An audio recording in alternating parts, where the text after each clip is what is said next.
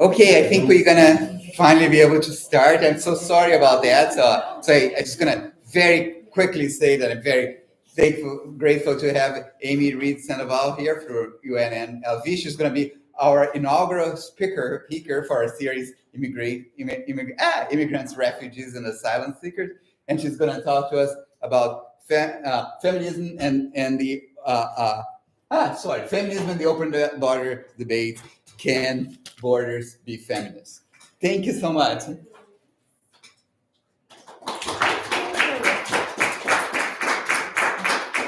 I sit down or stand up or oh yeah, let me give you there. Yeah, that is your slide. Okay, yeah. Should I sit down and? It's up to you. You can see. I can move the camera here if you prefer to stand. Yeah. Is that the convention that the speaker sits? There's no convention. Okay, all right. Okay, great. I'll just. Yeah, that's the slide. Yeah. Okay, perfect. Well, thank you. I don't think I have a remote. That's okay. No, this is great. It's a very cozy space. It feels nice and warm. Thank you for being here and for hosting me. I'll dive right in. Yeah, so thank you. I will go ahead and get started. I want to start with a quote from the philosopher Peter Higgins. He published this piece in Hypatia in his article, A Feminist Approach to Immigrant Admissions. And here's a quote, and I should just say, I think that he's right in saying this. Higgins wrote that almost entirely absent from philosophical debates about immigrant admissions is a feminist perspective. And that just happens to be true. And so I want to help address this kind of lacuna in today's presentation. And kind of in the spirit of what I'm doing, I like to think a little bit about the metaphor of occupying the open borders debate. So not saying that we should do away with it, but what I want to argue is that there should be more direct and explicit feminist intervention in the open borders debate. And in so doing, I think that we should change the shape of the conversation. And so I'm going to kind of zoom out in today's presentation. Many of my comments are not about particular arguments made by particular theorists working in the open borders debate. It's more of a state of the literature kind of approach and an argument for a certain type of feminist involvement in this debate, which I think would eventually be very productive. So to go back in time a bit, Alex Sager has this really important edited volume called The Ethics and Politics of Immigration. So when I started thinking about the open borders debate as a feminist, it was at Sager's prompting. He said, well, write this overview of the state of the open borders debate.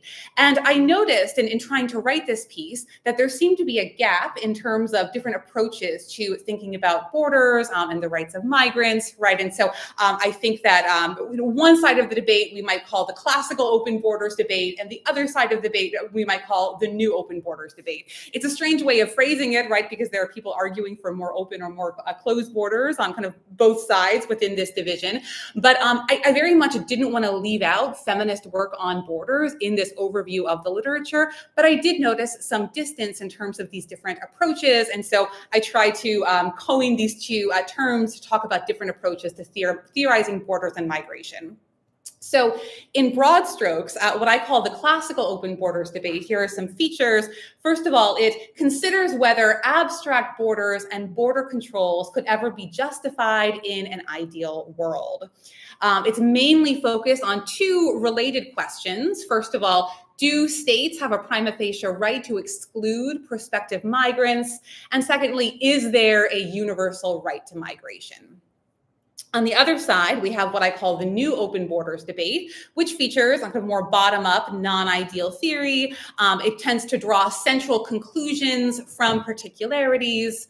Often folks who are working in the areas of feminist philosophy, Latinx philosophy, decolonial and global South philosophies tend to not explicitly position their work in the new open borders debate, because I just kind of made up this term, right? But I kind of characterize it as falling under that rubric.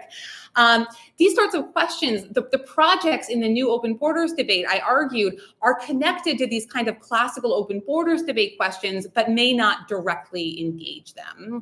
And I should say, some theorists do work, oh, sorry, can you help me go backwards? I'm trying to go backwards rather than forwards, but sorry. Apologies, there we go. Thank you. Okay. So at the time, I was very optimistic. When I wrote the piece, it was before the pandemic, right? A different point in my career. I thought, these two debates are actually going to merge together. We're not going to see this gap. And I think there are some very important examples of a kind of merging along these lines. So first of all, Joseph Cairns has long argued for the importance of both realistic and idealistic approaches to theorizing immigration ethics. Subsequently, after I published this chapter in the edited volume, Cairns published about shifting presuppositions in political theory, the idea that when we're theorizing migration or kind of working in the realm of political theory, we might think about a spectrum, right? On one part of the spectrum, we find these kinds of universal or idealized approaches. On the other end, we have more realistic, non-ideal approaches. Of course, please correct me if I'm wrong in this representation. So I saw that, I kind of see that as us kind of merging the two debates together in these important ways. Alex Sager published a 2020 Defense of Open Borders, in which he argues for open borders in both a top-down and a bottom-up fashion. So his kind of more top-down fashion is a little bit more Rawlsian, right? I'm going to use these more abstract principles of justice to argue for open borders. But then he does this interesting bottom-up work as well, where he says, well, look, even if we grant to states this kind of prima facie right to maintain coercive borders and exclude migrants, if you look at how immigration enforcement mechanisms happen on the ground, we realize that immigration enforcement mechanisms, they're being enforced in a very racist and inegalitarian manner. So even if you grant states this right, we still can't have closed borders, he ultimately argues, right? So it's top down and bottom up. Peter Higgins, in his aforementioned article, also provides a kind of non-ideal feminist approach to immigrant admissions, which he thinks can be applied perhaps on a global scale, but in a careful way. So I think there are reasons to be optimistic, but I do ultimately believe that a significant gap remains between these kinds of classical and new approaches to the open borders debate. So I would say with Cairns's kind of articulation of shifting presuppositions in political theory, if I'm reading it correctly, you can only be on one part of the spectrum at a time, right? So you're kind of in ideal territory or you're in realistic territory. Again, open to debate about that. That's kind of my read, though I regard it as an important methodological move. Alex Sager's kind of non-ideal bottom-up approach, it tends to be kind of more focused on immigration injustices in the United States, in Western Europe, right? It's not a global non-ideal theory of immigration justice. And Peter Higgins is pretty explicit in saying, like, look, I don't think that we can actually develop a kind of universal feminist approach to immigration ethics. He tries to get us in that direction, but as I read it, there's still this kind of gap there. So my aims for today's discussion are to begin to develop a universal ethical framework for considering core questions of the classical open borders debate, but from a feminist decolonial perspective, which I'll talk a little bit about more in today's presentation. I shall argue that feminist decolonial engagement of the motivating questions of the classical open borders debate can and should displace the false universalism and Western idealizations that figure prominently in mainstream Anglo-American immigration ethics. And just to reiterate, this is not a criticism of any particular theorist working within the classical open borders debate. It's more of a state of the literature and how I think immigration ethics has tended to develop and the kinds of moves that people are making. It should also, I argue, be a universal framework, helping us to consider whether borders and bordering practices could ever be justified, and if they are something that we should ultimately advocate for in the context of decolonial and climate futures.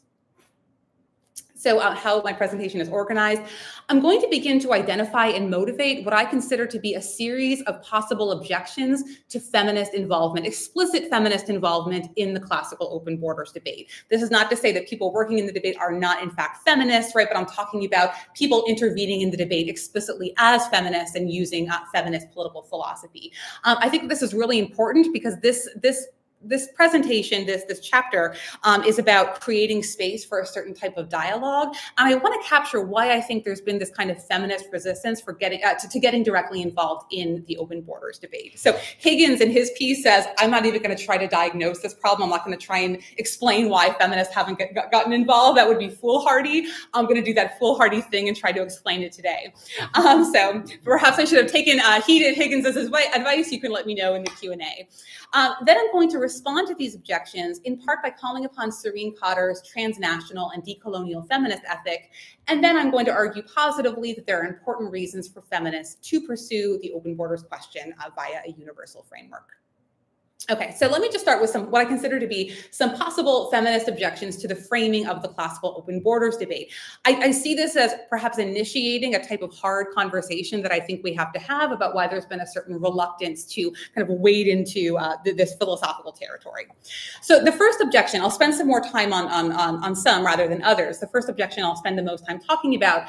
I believe that some feminists, if asked this question, would argue that the world's borders are just so obviously harmful to women and other vulnerable groups that seriously questioning whether they are permissible is simply absurd, if not offensive, right? Because obviously making an argument for or against open borders involves taking the question seriously, right? And so I think some folks might say, well, look, I mean, this is so obviously wrong that why should I devote my time as a philosopher to, actually unpacking it and taking it seriously? So let's just talk about this. How are many borders harmful to women and other vulnerable groups? Well, we can consider some arguments from the classical open borders debate. Many borders tend to undermine personal autonomy, right? Even if we take perhaps as our example a more privileged, a socially privileged migrant, as Kieran Oberman does, right? Just think about someone who would like to cross a certain border, maybe to learn about the politics or the religion of another country, or wants to marry someone who's living across a border, right? And the border is just standing in the way, prohibiting people from doing that, and that just seems wrong, and it's frustrating, and it's undermining autonomy. Some have argued, right, that borders make it even more difficult for people who find themselves in desperate circumstances to improve their life circumstances by crossing borders, right? So maybe someone is facing poverty, persecution, right? There's a lack of local resources to improve one's situation. So what's an alternative? Well, crossing a border, moving to a comparatively, wealthy and secure nation to improve one's life circumstances, but you can't do that because there is this violent, coercive border standing in your way. Borders subject many people to unjustified coercion, right? From a democratic theory perspective, you might say, right, borders, not everyone has a say in which borders are getting drawn where, and that is problematic. And so these borders are just coercing, the world's vulnerable people in all of these terrible ways. Arash Abizadeh makes an argument along these lines. And so we might say from a feminist perspective, right, women constitute the majority of the world's poor. They're subjected to very high levels of domination and coercion. So these issues seem to be immediate feminist concerns. So again, why as a feminist should I spend time, making arguments kind of within the framework of the open borders debate? We might also consider some arguments from what I've called the new open borders debate.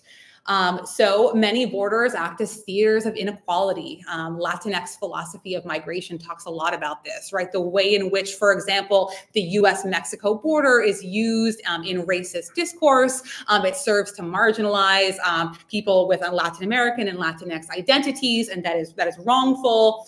Again, thinking about what I said about Sager's work, borders seem complicit or are complicit in racial injustice, given how their enforcement mechanisms play out on the ground.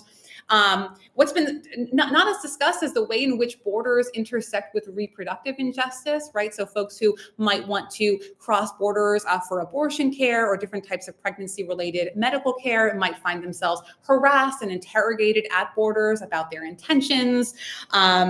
Borders are also kind of complicit in a certain way, in a complicated way, in anti-LGBTQ harassment. Aitne Louipide's work focuses on this as well, right? She talks about the US-Mexico border and demands for sexual confession on the part of Border Patrol agents who are interrogating people who are perceived as being LGBTQ.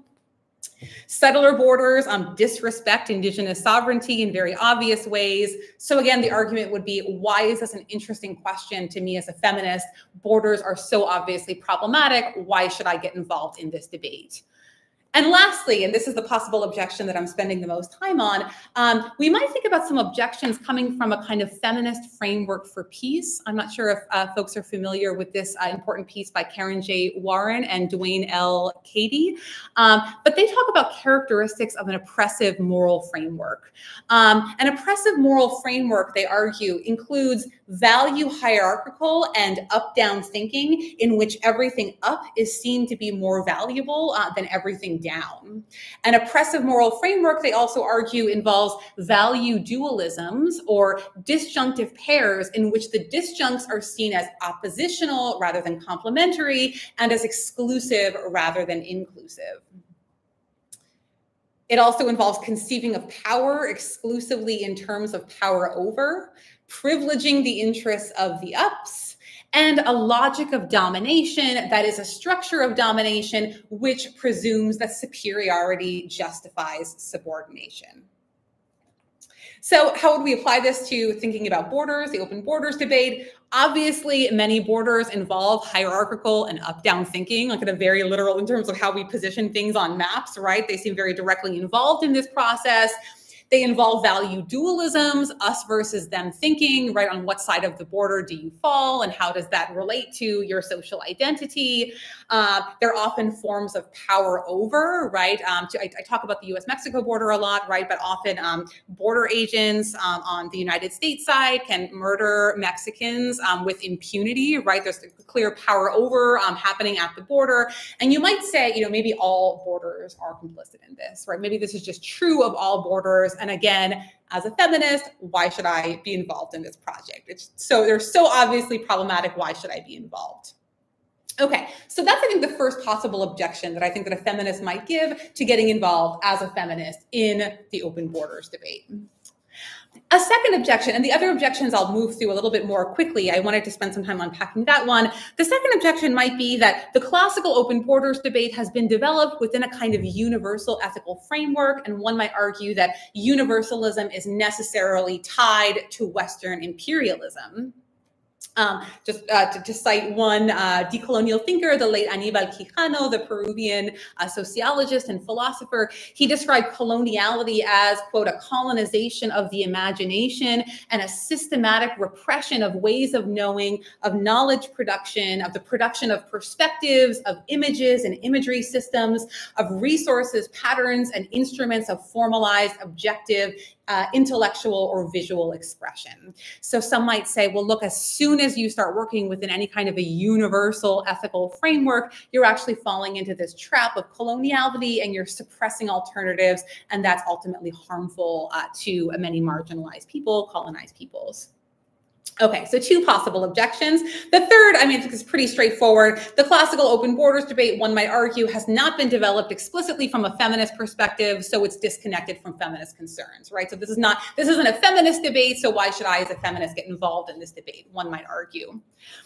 Objection 4, I'll spend a little bit more time talking about this one. One might argue, I think, that the framing of the classical open borders debate, including in this case open borders arguments, one might argue that they conceal key things about the world that feminists need to evaluate. So I've been talking a lot thus far about just kind of seeing the borders as these oppressive places, which they often are, and not wanting to get involved in the debate as a feminist for that reason. Now we might consider feminist goals in relation to open borders arguments. So to think with for a moment, Gloria Anzaldúa, who argued that the US-Mexican border is una herida abierta, an open wound where the third world grates against the first and bleeds. I'm not sure if folks have read Anzaldúa in this space, but she develops this theory of what she calls a mestiza consciousness that develops, she argues, from being a Chicana living in the US-Mexico borderlands. And it's a response to the oppression that she and others situated as she is endure in the US-Mexico borderlands. But it's also this kind of, in certain respects, an epistemically privileged position, right? You can see important things about the world and understand aspects of oppression that come from being situated at the US-Mexico border. So you might say, I mean, Anzaldúa in her work, Borderlands, La Frontera, the New Mestiza, Ansadu is being very critical of the US-Mexico border and its politics, but Ansadu actually needs the border to be there for her to theorize mestiza consciousness, right? So if she were working within an open borders paradigm, she wouldn't be able to talk about the issues that are extremely important to her as a Chicana theorist, right? And of course, this is Joe Cairns talks about this as well, saying, you know, sometimes you actually just need the border there to render visible certain types of oppression. One other example, so coming from some feminist work on migration, is sometimes within feminist work, there are arguments supporting borders to protect vulnerable women, which might be lost within an open borders framework, right? And so just to briefly talk about one example, this is a paper, a social science paper called Agenda for Immediate Attention to the Migrant Population in Puebla, Female Return Migrants in Puebla. This is a direct quote from an interview. So this is a woman living in the Mixteca region of Puebla whose mother was going to force her to marry a man that she really didn't know. She had just met him, and she was going to be forced into doing this. And she saw crossing the border into the United States as kind of her means of separating from her mother and not being forced to marry someone that she didn't want to marry. I'll read it with you. So she said, one day a female cousin of mine came to visit me, and I said, can you believe that my mom wants me to marry this person? And she even invited him home and proposed to leave me alone with him. I don't know if he wants to abuse me, but the issue is that she leaves him alone with me. What do I do? And the cousin said to me, look, they're coming. And she started to list so many people that were going to arrive. And she said, they're going back to the United States. If you want, let's go with them. And I said, but how will we do that? If I tell my mom, she won't let me go. And she said, well, anyway, let's go. And then the day came, my mom and dad weren't at home. It was just my siblings and me. And I said, well, it's now or never. If I don't leave, I'll have to marry him. So in this passage, she's talking about actually crossing the border into the United States to get this kind of protection and to protect her own autonomy in this important way. And again, I'm not saying that open borders theorists are not sensitive to these concerns. I think they absolutely are. But once again, as a feminist who wants to work on, who wants to develop a theory that's attentive to these types of issues, you might say, well, does the open borders move really give one conceptual space to really take seriously these kinds of concerns? Okay, so we've gone through several objections.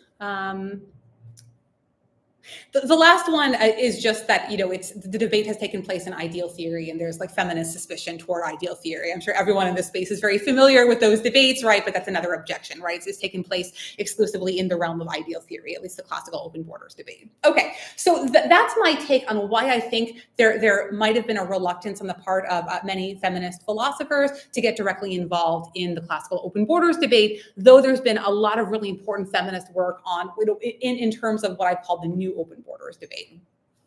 But now I actually want to make a case for a universal feminist ethics of borders, despite these objections. And I want to talk a little bit about Serene Cotter's book, Decolonizing Universalism, A Transnational Feminist Ethic. Not sure if folks are familiar with the book. I found it very useful in kind of thinking about, obviously I wouldn't be presenting on it today if I didn't find it useful for thinking about migration.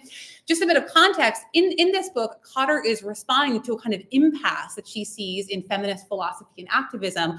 On the one hand, seeing kind of behaviors or works on the part of a certain feminist that she characterized as being imperialist feminists that really see feminist activism as entailing, you know, making people develop kind of Western attitudes and institutions and mores. On the other hand, she sees a certain decolonial feminists saying, ultimately, you have to be a kind of moral relativist, because if not, you're going to fall into this imperialist trap. And so she wants to make the case for a kind of decolonial universalism.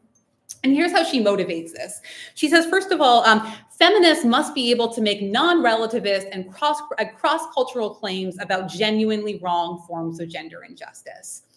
She also points out that cultural relativism, too, can be used to legitimize the work of non-Western feminists who might be accused of kind of embracing colonialism, right, or becoming too Western, right, when they engage in certain types of activism. She also points out that we need to engage in cross-cultural comparisons to reveal systemic global injustices, and we need universalism to impose imperialism on a global scale. Philosophers are usually pretty quickly kind of convinced of these arguments. I'll be interested to see, you know, what folks think if anyone disagrees, but this is her motivation for writing this piece. Cotter says that Rather than reject universalism, decolonial feminists should reject justice monism, the view that there is only one sociocultural form of gender justice, that of wealthy Western nations. She calls this Western idealizations, to which women and other marginalized groups must be saved. This is the problematic move in a lot of kind of imperialist feminist projects. She further argues that, quote, asserting that we should decolonize by making only very local normative claims accepts the terms of a debate that give the West a monopoly on universal morality. It says that either there are universally true claims about justice that originated in the West, or that there are no universally true claims about justice at all, end quote. Okay.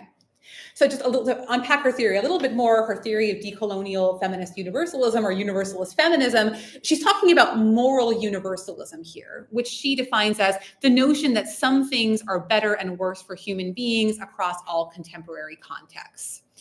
She defines feminism as a kind of universal opposition to feminist oppression. And she argues that imperialist feminist practice does not come from feminism's status as a universal moral doctrine, but rather from exclusively associating Western culture with morality. And she proposes a method that she calls non-ideal universalism. So in non-ideal universalism, Cotter argues that we need to focus on how to improve our unjust world rather than imagining an ideal one. She thinks that non-ideal universalism should give a picture of what is wrong rather than a picture of what is right. She says that gender-based oppression is always bad, but there may be different judgments about the presence of oppression in different cases and different views on practical solutions to combating oppression. And lastly, she argues that, quote, a better universalism will have to pay attention to the non-normative assumptions held by those likely to adopt it and the effects normative concepts will produce if adopted under current conditions, end quote. Okay, so that's kind of the nuts and bolts of Cotter's framework or decolonial feminist universalism. How might we apply Cotter's framework to the classical open borders debate? I have some suggestions.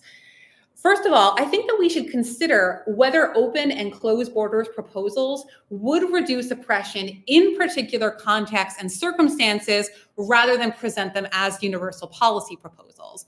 I actually think that many open borders theorists have made this argument, but when the literature is viewed comprehensively, they tend to be regarded as these kind of theories. We should reject within our the open borders debate Western idealizations and false universalism, noting that within this debate, it's usually Western borders or the absence of Western borders that are presented as really the only two options. And we might, following Cotter, question whether we might craft a kind of universalism from below based on non-Western bordering practices. Just to kind of give a little bit of a suggestion for how we might think using non-Western philosophy and think about borders and bordering practices, just a quote from the philosopher Viola Cordova, her theory of bounded space. Cordova was the first Native American woman to get a PhD in philosophy, a Jicarilla Apache philosopher. She has a theory of bounded space. She's not theorizing borders as we know and talk about them today, but she argues in her book how it is that Native Americans did not think of their homelands as something they owned, but as something they belonged to. So it's kind of a different way of thinking about the relationship between peoples and lands, right? And I just offer it as an example of an alternative way that we might think about borders and bordering practices or the relationships between people and land. Okay, so I won't go through all of these objections one by one, but I would like to suggest that if we use Cotter's decolonial feminist ethic, we have good resources for responding to a lot of these feminist objections to getting involved in the open borders debate, right? A lot of this is about framing and certain background assumptions, but we can actually use decolonial feminisms to have what I think could be a very worthwhile feminist intervention in the debate. Okay, I'm happy to kind of go back and talk about this later, but that's my suggestion for now. And to conclude, let me talk about some additional, I mean, I have a little bit more discussion because the last part of this is to actually motivate feminists getting involved in the debate. Not just saying like, look, you have this, one might have this hesitancy, and I think that we shouldn't be so hesitant, but I think there are important reasons why we need feminist perspectives on the open borders debate. First of all, I don't think that we should assume so quickly that our current Western vision of open borders is necessarily the most radical, progressive, humanitarian, and feminist immigration policy that one can have. This is something that's come up sometimes in different, actually not when talking with immigration philosophers, but I've noticed that there's a move to kind of assume that a certain vision of open borders is kind of the best that we can do, and anything that's not operating within that framework is somehow kind of complicit in imperialism, right, and kind of the violence of borders. And so I don't think that we should use that position to shut down alternatives. And I think that's actually happening on the ground. Also, relatedly, non-Western approaches to borders and boundary keeping, or to the very idea of opening borders, might prove to be more fruitful. I also think that the open versus closed borders manner of framing the classical open borders debate may ultimately prove detrimental to certain feminist goals. I'm sorry. Go back. So this is just kind of a familiar move within feminist theory, but usually, even though, again, I think that open borders theorists and closed borders theorists have views that are much more nuanced than that tend to be appreciated, I think that the debate, when we think about the literature comprehensively, it's like it's open versus closed borders, and that's a problematic dichotomy, right? So to cite Raya Krakovnik's work, Rational Woman, a feminist critique of dichotomy, she argues that dichotomies such as reason, emotion, and man, woman represent fundamental polarities fixed deep within Western philosophy and reflected in the structures of our language, and that the two polarities also represent two expressions of hierarchical power relations expressed in social practices and patriarchal society. And so in bringing this literature to mind, I want to say perhaps there are some kind of nuanced proposals that are being lost given the open versus closed borders framing of the debate. Okay. I also believe that a kind of a more explicit kind of feminist understanding of the open borders debate would be really good for feminist political philosophy. And so I think that if we look at the way in which debates about borders have played out in kind of different areas, different schools of thought in political philosophy, we see, for example, debates about what liberal political philosophy should ultimately say about borders. Libertarians have made borders kind of central in certain ways, right? Does being a libertarian mean that you're committed to open borders or not? Right? Of course, for communitarians like Walter, borders are kind of central concerns of communitarian theory. I don't think that feminist political philosophy has done that. That's kind of my view. I don't think that there are kind of clear feminist debates and positions on borders. And I actually think that developing feminist perspectives on borders could be really helpful for understanding the relationship between kind of women and the patriarchal state. Okay, so lastly, I believe that feminist, decolonial, and universal approaches to immigration justice could help us imagine the role of borders and immigration restrictions in both decolonial and climate futures that don't always have clear local solutions. So this is my last kind of reason why I think that we need more feminist interventions in the debate. So thinking about borders in decolonial futures, thinking about land back movements, for example. Here, I quote here a Native American land back activist, Amy Smoke, from the Kitchener-Waterloo land back movement, who argued, most settlers think that we're asking for it all back, that everybody needs to go home to their countries of origin. That's not necessarily true. We are looking for sovereignty, the ability to govern ourselves, the autonomy to create our own structures, take care of the land the way that we once did. I think that land back movements, which are the philosophies which are often very rich and complicated and nuanced, that doesn't always get appreciated when we talk about them, demonstrates the need for this kind of decolonial universalist thinking, right? Because thinking about land back, it involves working within non-ideal theory. You have to be attentive to the way that coloniality has historically operated, right, in the state of indigenous communities today. But really, when you're trying to theorize what land back would look like, we don't really have clear local solutions to what that should entail. We have to kind of imagine a very different future in which kind of a form of land back would take place. So we do need a kind of a non-ideal universalism to imagine something that's very different and have these bigger debates about kind of borders and immigration justice, but we also have to kind of start from the bottom up. And so I think that feminist interventions could be really useful here.